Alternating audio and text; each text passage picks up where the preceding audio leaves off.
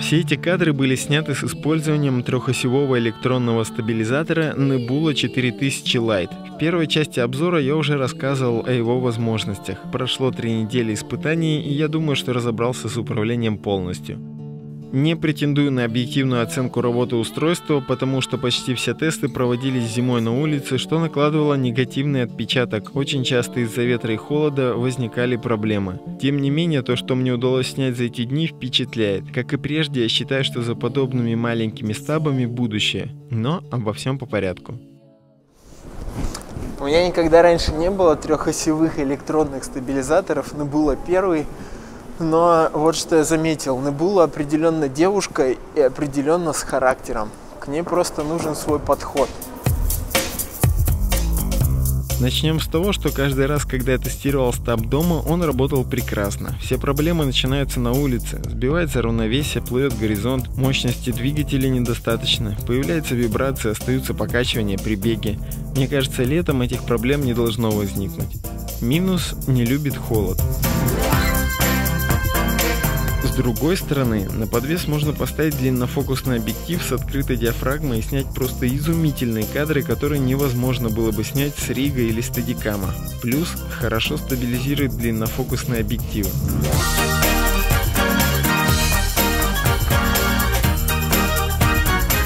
Еще в самом начале я заметил, что в третьем режиме камера медленно поворачивается. Я прочитал, что низкие температуры влияют на работу сенсора, и его нужно перекалибровать. Это помогло. Один раз. А другой раз не помогло, вращения остались. Специалисты посоветовали мне поиграть со значением Я-Trim, но это тоже не решило проблему. Так вращения остались, иногда они есть, иногда нет. Минус – непредсказуемость работы.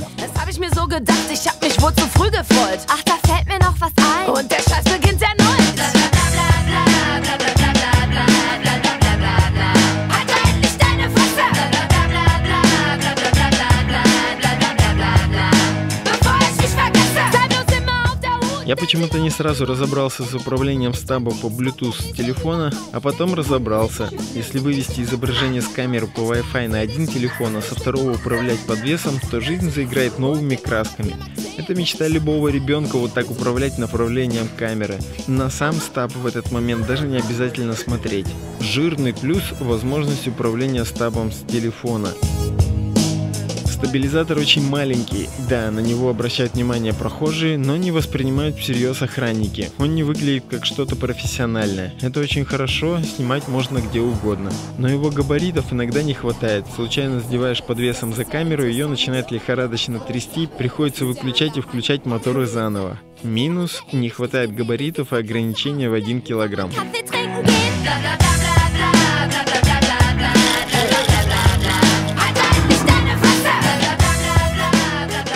Стабилизатор хороший сам по себе, но в паре с моноподом они дают широчайший простор для фантазии. Я пробовал закреплять стаб на конце 5-метровой палки, но быстро понял, что это очень неудобно, край со стабилизатором сильно раскачивается.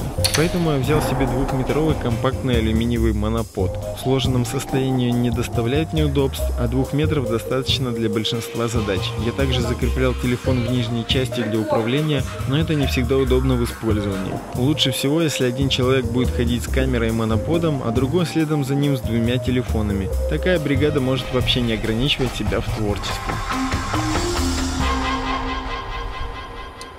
Вот что я заметил. Это балл для прокаженных. Во-первых, на этот подвес не встают Canon, они слишком тяжелые и большие. Во-вторых, для айфонов не написано приложение, оно есть только для андроида.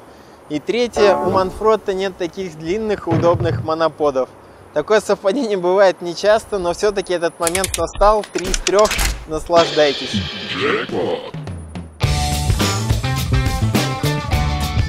Стабилизатор приходит в ударопрочном кейсе. Помимо самого стабилизатора туда прекрасно помещается еще фотоаппарат с парой объективов и аккумуляторов. Удобно носить в маленьком рюкзачке с моноподом. Плюс защитный кейс. Кстати, монопод лучше перекрутить так, чтобы стабилизатор оказался на узком конце. В руках должна остаться толстая часть, она более нагружена, и так удобнее управлять. Батарея несъемная, держит 1,5-2 часа, но к ней несложно найти внешний аккумулятор на 12 вольт. Я использовал такой, он меня уже пару раз выручал. Что-то еще можно закрепить на подвесе, но нужно иметь в виду, что оно не будет всегда направлено туда же, куда и камера. Мне показалось удобным такое закрепление направленного микрофона. Думаю, в режиме слежения его вполне можно использовать. Минус – не очень удобное использование обвесов. Управлять камерой с двух телефонов очень удобно, это может делать кто угодно, так что запишу-ка я этот пункт еще раз в плюсы, это очень круто. Владельцы айфонов, похоже, не догадываются об этой удивительной возможности.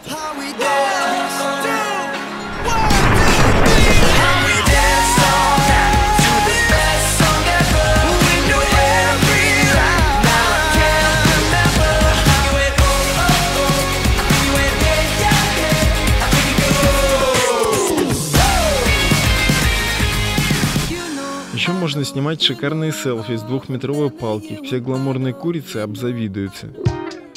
С тем, что камеру ведет в третьем режиме, еще можно смириться, но вот перекошенный горизонт часто раздражает. Это происходит каждый раз в течение минуты после каждого включения, хоть в тепле, хоть на холоде. Мне посоветовали поставить третий режим на включение по умолчанию, это действительно помогло, сразу после включения горизонт за секунду выравнивается, но следующую минуту его все равно ведет. Ни калибровка сенсора, ни другие параметры не решили этой проблемы, каждый раз приходится ждать.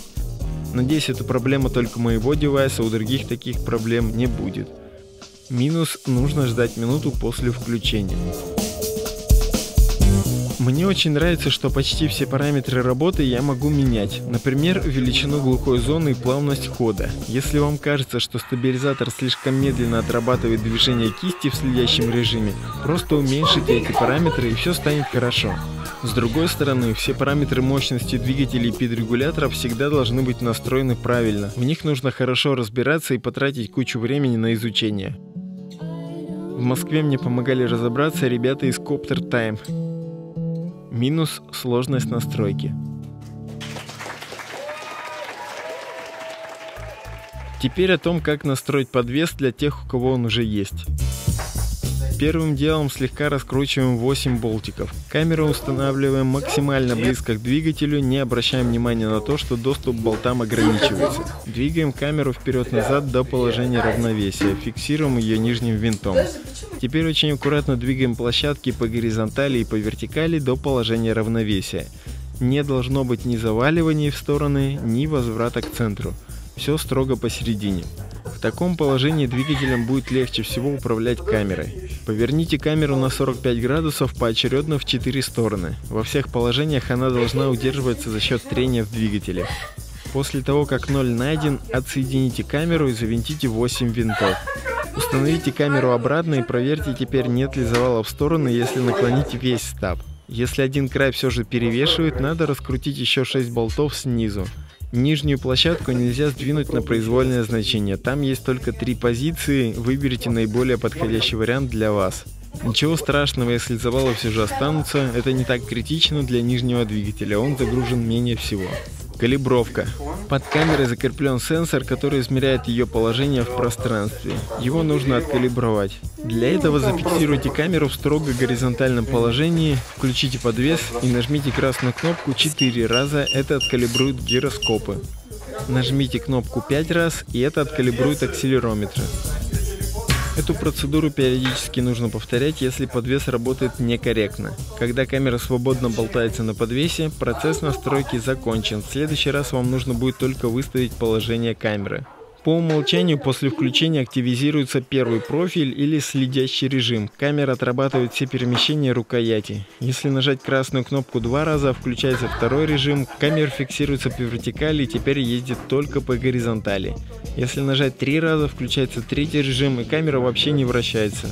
Нажимаем красную кнопку 1 раз и вновь включается первый режим. Внутри этого подвеса установлен 8-битный контроллер от фирмы Basecamp Electronics или Alex Moss. Ее основал Алексей Москаленко, поэтому русским мануалом и интерфейсом программы настройщика пользоваться даже удобнее, чем английскими. Такое бывает нечасто, опять же, наслаждайтесь.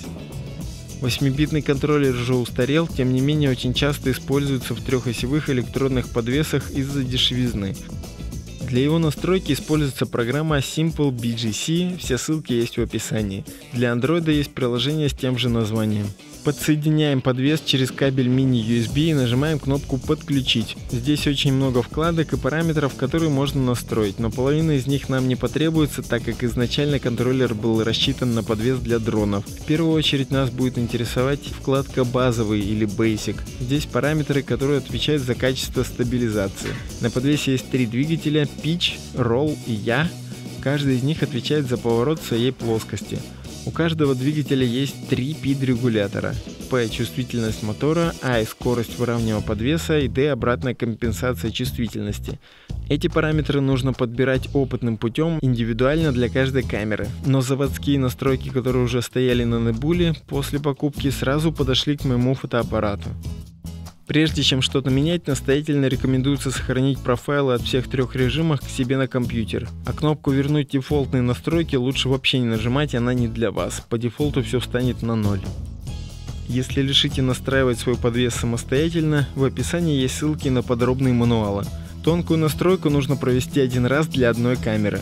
Следите за тем, чтобы двигатели не перегревались. Не выставляйте слишком большие значения сразу, это может навредить моторам. Надежнее всего будет попросить это сделать профессионалов. Настройка трехосевого подвеса – особое искусство, требующее опыта. Какие еще вкладки будут нужны? Режим следования. Так называется первый и второй режимы работы стабилизатора, когда камера плавно повторяет действия оператора. Комбинация этих галочек определяет первый, второй или третий режим работы. Следующие 2 параметра очень важны – мертвая зона и кривая экспоненты. Первый отвечает за то, с какой чувствительностью камера будет начинать отрабатывать повороты. Второй параметр за то, насколько плавно будет работать стабилизация. По сути, это главные параметры, которые мы можем менять в зависимости от того, какую плавность хотим получить на выходе. Во вкладке «Диагностика» можно посмотреть графики значений, снимаемых с гироскопов и акселерометров. Вкладка «Сервис». Во-первых, можно выключить звуковое подтверждение команд, без них комфортнее.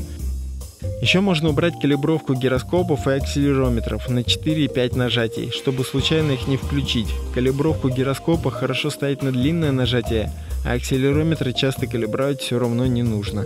Остальные вкладки, скорее всего, не понадобятся. Что еще нужно знать? По умолчанию после включения работает тот профиль, который вы записали последним. Удобно, чтобы это был 3-й профиль, практика показывает, что так прицел сразу встает на 0. Все те же вкладки и параметры есть и в приложении на Android, только там еще есть вкладка Control, которой здесь нет. Если настроить все под себя, то управлять подвесом довольно удобно, сложно только плавно останавливать вращение. Хорошо бы, чтобы в режиме скорости точка плавно возвращалась в 0.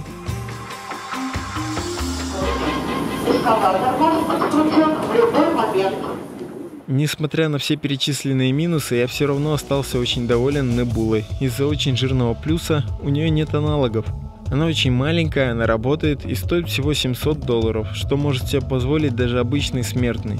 Да, с ней придется повозиться, но если она капризничает, то это скорее всего из-за неправильной настройки. Надо сказать, что я не всегда с ней обращался бережно, несколько раз снимал снегопад, но все обошлось, ничего не сломалось. В паре с Гашем 4, А7, с моноподом, 2 телефонами и с 2-м оператором можно снять просто изумительную картинку. А можно и не снять. Покупать или нет, решайте сами. Меня зовут Петр Стерликов, в описании есть куча полезных ссылок, в блоге более полный рассказ. Пока!